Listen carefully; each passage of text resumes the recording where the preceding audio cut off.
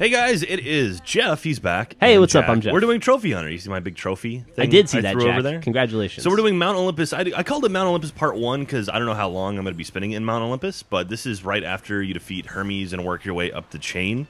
So we're at the tippy top of the mountain, walking around with our head, and look, oh, there's a chest right there. Hidden. Were you using that head as like a flashlight? Am I going to have to explain everything you've missed the last 2 videos I've done already? Why did you invite me back? Poor Gus. So just past that is this giant like entrance you're going to go into, and to the left of that is another chest.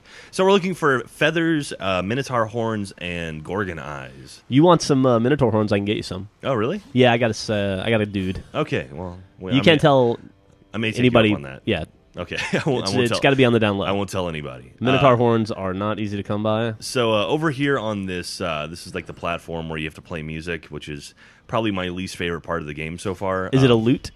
No, it's like a giant, not a harp. I don't know what it would be called. It's like a guitar, maybe. Okay. It's like a giant magical Greek guitar. Quit while you're not ahead. It's All fine. right, so just after that, you got to run down this corridor or run down the spiral staircase. And the very, very bottom is a chest you have to unlock.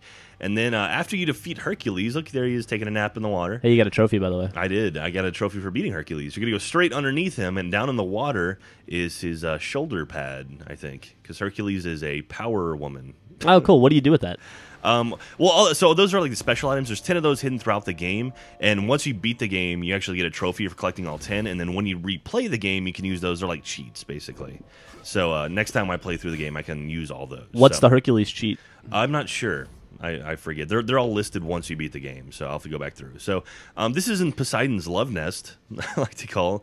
And once you free his chambermaid, there are 2 things in here. There's the conch shell, and then over here is the conch shell. Did I say conch? You said conch, but it's conch. And then the other Gorgon eye. And then the other Gorgon eye. And then after you talk to Pandora, there's another chest in here, and this is going to be the last one for this video. After this, we're going to move on and see Aphrodite. Now it's time to go make our Gorgon eye soup. Delicious.